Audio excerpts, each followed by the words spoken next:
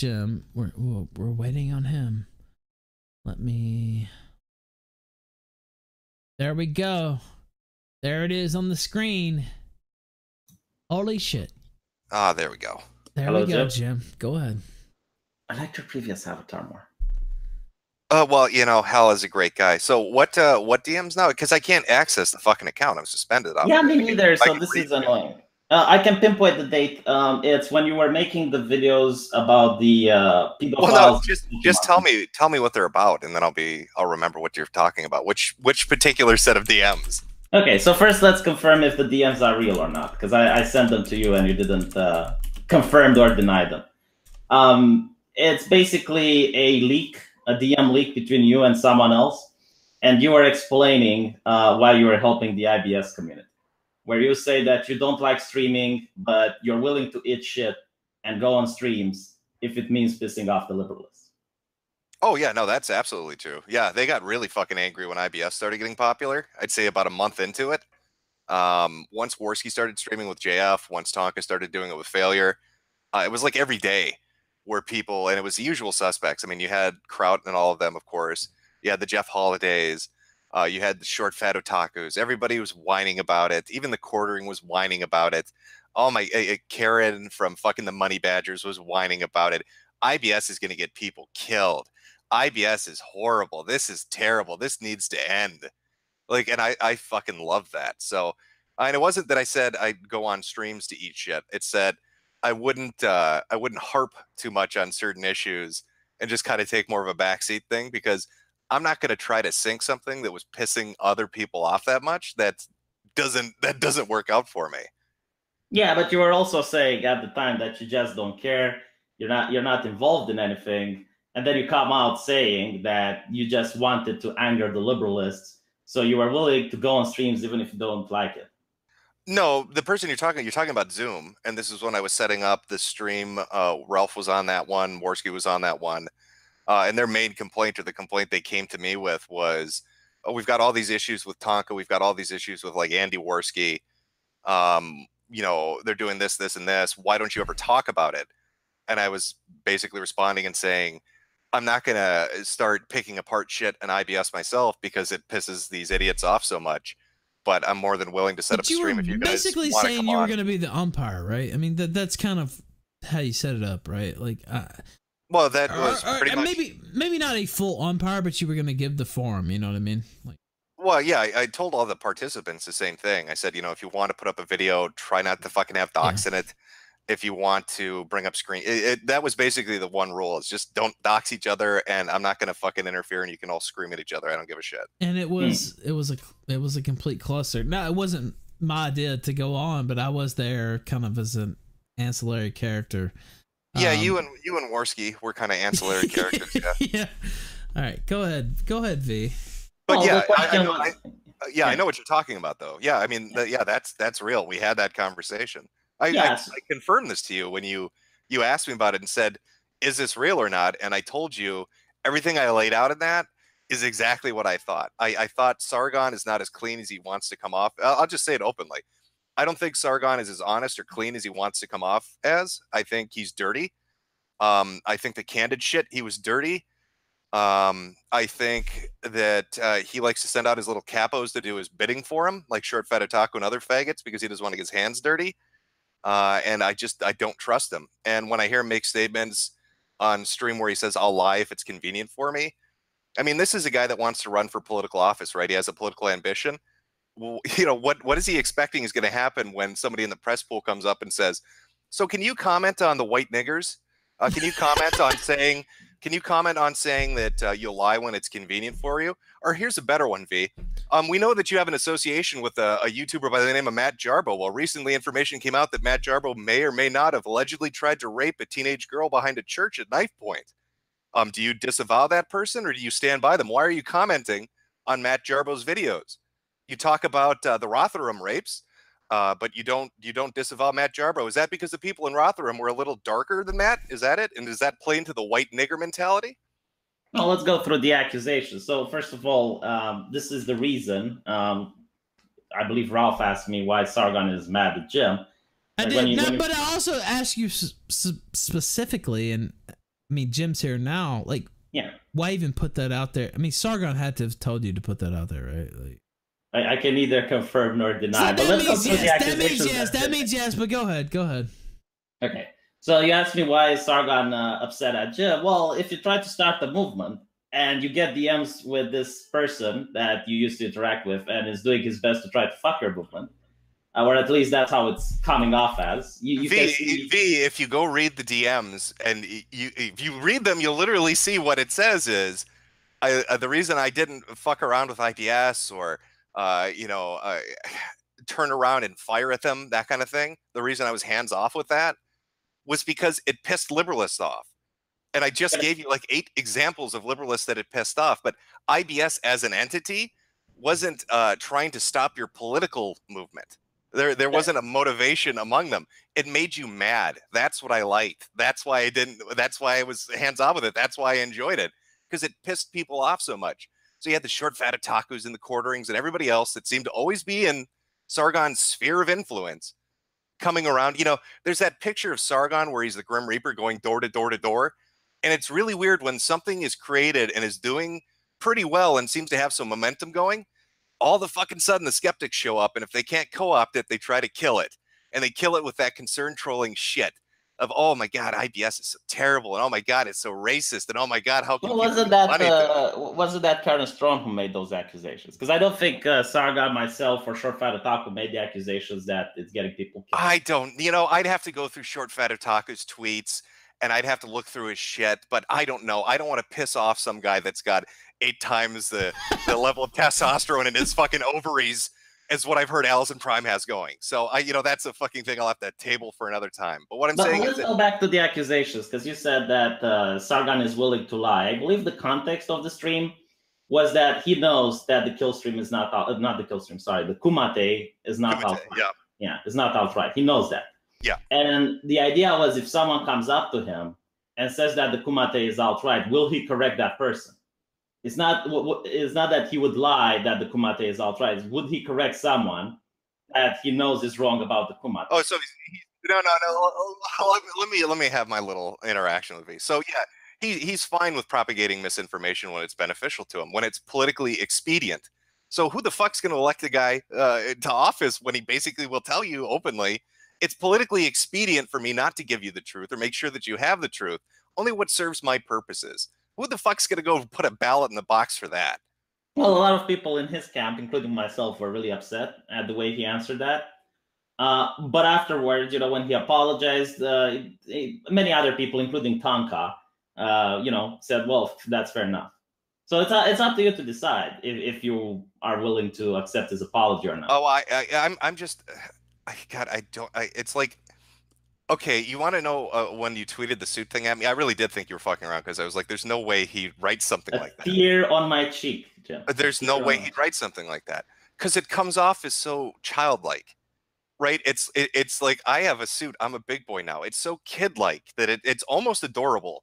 Well, you do have an avatar with a suit. But here's the thing is, that's how I feel like he's trying to approach this kind of like veer off into politics, was like this childlike wonderment of it.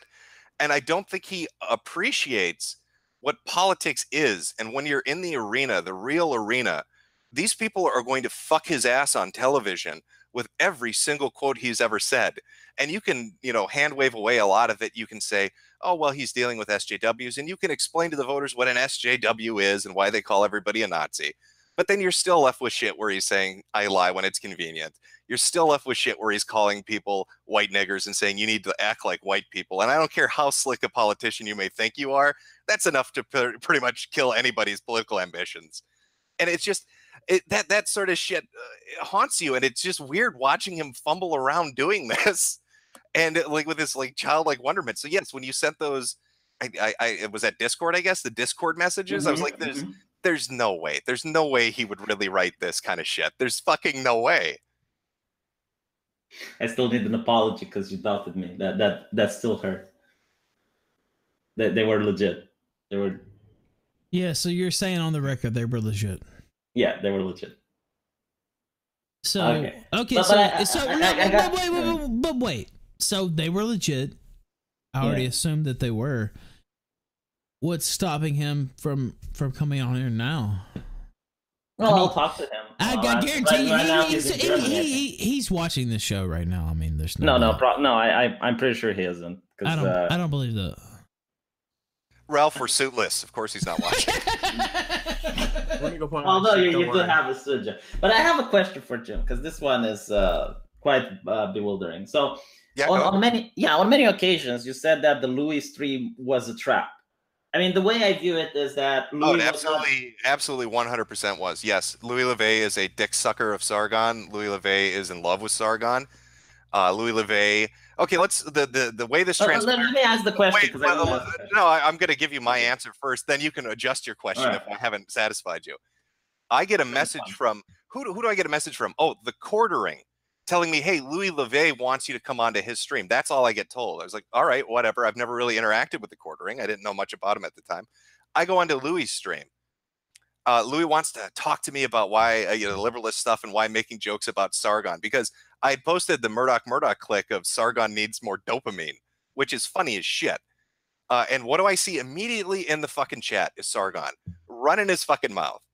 So here you have Louis LeVay and Quartering, both, admirers and friends of Sargon, and there's Sargon in the chat, and Louis telling me, oh, no, it's just, I just wanted to have this conversation with you. It's just, I'm not fucking 5 years old, V. And this, I know, like, you guys have this habit of running around being like, can you prove it? Can you prove it? Can you give me proof? We're adults, okay? We don't need the shit spelled out in black and white to be able to see what's going on plainly and to fucking interpret the events. Well, I have 2 things to add to that. Number one, when I came on the KillStream with accusations, I was asked for proof, couldn't prove it. I apologize. But the second thing, I'll tell you how the story really happened. I remember you started first mocking Sargon's idea of starting a movement. So Louis makes the stream, talks about your tweets, eventually asks you on, you come on, you're demolishing Louis to the point where, Sargon was in the chat, didn't like what's happening and asked to come on. And you were asked if Sargon can come on. Now you say that this was a trap. Like the trap was Sargon. Okay, wait. Why doesn't Sargon like what's happening? If it's Louis' stream, why does Sargon? See, that's a weird thing. Because he wasn't able to defend the arguments. He was doing a bad job. No, but the way you make it sound, Sargon didn't like how it was going, so now he wants to get involved. So his capo's not doing well, so here comes the stepfather. Is that what you're saying? If you would put out a movement and one of your friends would defend it and he would give bad arguments, wouldn't you want to step in and say, hold on? Like it was a one day, the thing happened in I don't start movements. I mean, I was a part of a movement when Matt started, but I think we've all seen how that turns out. But my question is, like, what was the trap? The discussion between you and Sargon? Like, were you trying to avoid that discussion and you viewed it as a trap? Like, you facing Sargon on the Louis stream? No, this is hey, we're not going to tell you what this is even about, bring you on, and then, hey, this is what this is about, and oh, by the way, let me bring on, Sargon's going to start cheerleading from the comment section with his little snipes. So that's why I said, well, if you're going to just sit in the comments and snipe, why don't you actually come on yourself? So you're the one who invited them. You just told me that he was watching in the chat. And he didn't like how it went. So I didn't invite him into the chat. He knew the stream was going on. How do you know the stream was going on? Right. So I just want to clarify because it happened a couple of months ago. You're saying that this happened like 6 months ago. But yeah, go ahead. 6 months ago. No, so he was in the chat, and you said. Well, we can rewatch the stream. It was January. It was January. No, wait. You want the deepest lore here? Why don't we talk about it is kind of weird. We could rewatch the chat, could we? Oh, no, wait, we can't because Louis took the video down to erase the chat and then put it back up, didn't he? Put copyright strikes on other people who upload. Yeah, and then people are saying the times don't add up. There's a longer version and Louis is kind of edited. I don't know. I can't confirm or deny this, but it seems. Oh, you weren't there. Like, what was edited out? Because I was asleep when the you want me to remember an hour and a half long conversation from 6 months ago? I mean, okay, I am pretty amazing. But you would remember if something important was removed. Like if something important was removed, you'd probably remember it, like the week after. Or hey, we wouldn't be able to see Sargon bitching in the comments continually, would we? That might look bad for him. So you got to pull that line. But I confirmed it. I confirmed it. Sargon was bitching in the comments. You were there. You confirmed it. I mean, dude, just bring Sargon on. What the fuck? I know he's watching this right now. Just bring him on. No, he's not watching it. I don't believe I can that. see because no, you get the red dot on the disc. he has suits he needs tailored. Ralph, This is ridiculous. You know Jim. You know he's watching this. Like I just come on. Like what? Well, I don't. At this point, I don't really care. It'll be a KillStream. Yeah, no. It'll be a KillStream exclusive. I promise you, Ralph. I promise I will make one. Just because you're angry, he won't come on your stream. So I said I'd only do it here.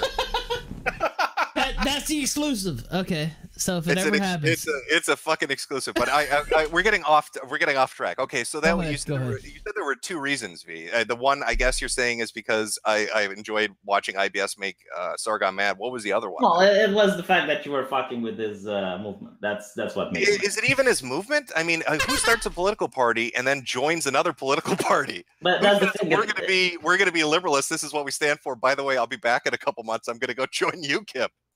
Yeah, I mean, I think you're misinformed. It wasn't a political party. It was a movement for activism, for classical liberalism. Like, he actually says this on his video. Okay. Well, I'm misinformed, but it still looks silly. Well, no, like if you create a movement for, I don't know, like what activism happens today. Like, let's say you're for PETA, right? And then you decide to join a political party. That it's not inconsistent. You can still do activism for PETA while inside politics. Okay, this is we'll side table that. I will agree to disagree on this conversation. But what was the other one though? I think he confronted you, or at least on the Kumate he said it. The fact that he doesn't like that you're not doing your agitprop for political means and you're doing it for entertainment. Well, no, better question, Ralph. How could he have confronted me on the Tonka's morning show when he had 17 stipulations about what could be talked about, who could be there, how long it would go for? Well, I mean, else was allowed. Yeah, no, that's a good.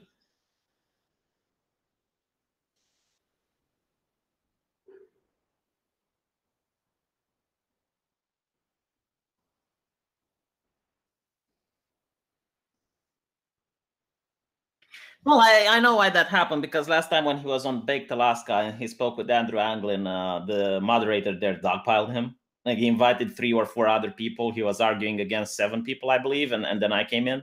So he didn't like those types of tactics. And yeah, by the way, I see chat. I was muted. I mean, I really didn't say anything that important other than. Oh, now that people are spamming F. Did you get pulled down? No. I'm still good. I'm still good. All I said was, you know, there was nothing stopping him. Like, he made these stipulations on his own, and you know, we've had fun with him on this show. But if he showed up as a you know, an honest participant, I'm not gonna try to, you know, make him look bad. I mean, he can do that on his own. As I said, I'll try to make it happen. I really want to see Jim and Saga. But you understand, and I said this earlier. You know, the last time you were on here, well, not the last time, but within the last 3 or 4 times you were on here, you said, I'm going to tell Sargon not to come on because he calls everybody white niggers, and I can't let him on here. He's going to make himself look bad. Like, you said that publicly.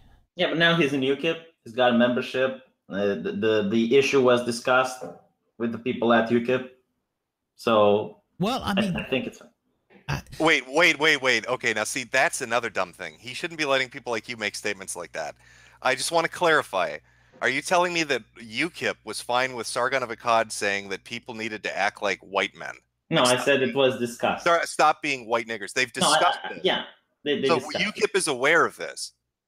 Well, I think Sargon himself made the statement on one of his shows. He said that he's not allowed to use the N-word anymore. Like, you will see that. You will see that whenever it comes to it, he uses the N-word. Now, can we also say that Sargon had to publicly admit that everything I said about his membership in UKIP was true, right? I mean, he tried to say that I was making up shit and this wasn't the case, and you know, how dare you? And then he put out a video that stated everything I said was true. Yeah.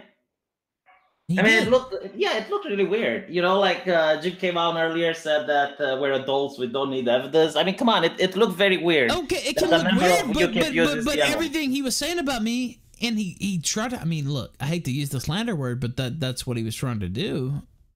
Well, yeah, you guys can have all your different standards. I'm saying this is how I handle it. And in the end, Ralph was proved right twice. Yeah, exactly. That's what I'm saying. You were wrong about Negro Joe, and you were wrong about the emails. Yeah. So basically, what I'm saying, V, is if Ralph tells you the lottery numbers, go buy a fucking ticket. But the thing is, like, he made the video where he said that you're right. So what is the question? Well, I will say this. He put up a video on his secondary channel. He didn't update the original video. You know, it's all about ethics, right? He didn't put any clarification there. I will say he did put out the secondary video, but the original still stands. And you know, if you're all those about are ethics, my standards, is what I'm saying. Well, but look, we're talking about Sargon. Yeah, I'm not saying that those are your standards. I'm saying by his own standards, by his own ethical standards, he fell short. Is what I'm. Yeah, I don't think. I don't want to divert it into that. We can take it into that all day long. But yeah, that's true. So I got lost. So what was the second reason? Well, he confronted with you on Louis Leva's stream. I remember now, like when he called you a coward for not doing agitprop towards political gains, whatever that they may be. Yeah, and I guess my response to him then, and my response to anybody bringing that up now would be, it's fucking YouTube. Why don't I see liberalists or skeptics running up to Markiplier and demanding that he join politics? Hey, you've got 1 million people in your audience. Markiplier, stop doing Let's Plays. Hey, Ones Plays, stop doing Let's Plays. You need to join a political party and start agitating for the common good, or you're a fucking coward if you don't. No, I agree with you on this. Like, you should make content on whatever you want to make it. I think why he said it is because you used to do more politics. Like, your video against the EU was quite eye-opening, and it came up way before, you know, Brexit, and then all the conversation happened. Your video with the Tale of Two Accounts, I believe you make quite a lot of interesting videos that you got this charm, I guess, in explaining something that takes 30 minutes to explain in just 10 seconds. And that's why he basically thinks you're a coward, that you don't want the fame or some shit. I don't know. I don't agree with him on that at all. I have no interest in politics, and I have no interest in being a political guy. I have no interest in playing the game and dancing the dance, and it's foolish to think that somebody with my history, especially online, wouldn't be more damaging than I would good. You know, it's kind of like when white nationalists say, hey, Jim, why aren't you full-on ethno-nationalists? Well, do you want the guy that's fucking an Asian chick to be backing your movement? Isn't that going to make you look like assholes? Well, do they have a lot of people like that? I mean, would you be the only one? Would you be the odd one out? I'm talking for myself. So you want me to go? Well, hold on. What if you're Asian? Like, you play StarCraft, you play Brood War, you seem to have a high IQ. Like, V, you want me to go march in the streets and do the politics thing? And again, when you're in the real world of politics, the nigger clips and the kike jokes and the faggot statements, they all come back in because your political opponents aren't retarded. Yeah, I agree with you with that. But the thing is, you know what's different about the UK compared to the United States? Well, the men are cucks. Well, that too. Because if you read the news, you'd see that because of fear of being called racist, police allowed over 10,000 girls to get raped by Muslim rape gangs. So maybe people should say nigger more often. Maybe if this is the price for political correctness, if this is the price to not be viewed as racist, then maybe it's not worth it. I'm not British, V. Like, but we're talking about, you're talking about a person who does British politics. So, you know, apply to that country, it has different potential that you can use against your opponent. Yeah, I think the only solution for Europe and a lot of places is violence. I've openly stated that. I can neither confirm nor deny. Yeah, I know, because you don't want to go on record as that smart. See, now if you kept your fucking mouth shut when it came to other things, you'd probably be a lot better off. But yeah, I will openly state I think violence is a solution for many of the problems that the world is facing at the moment.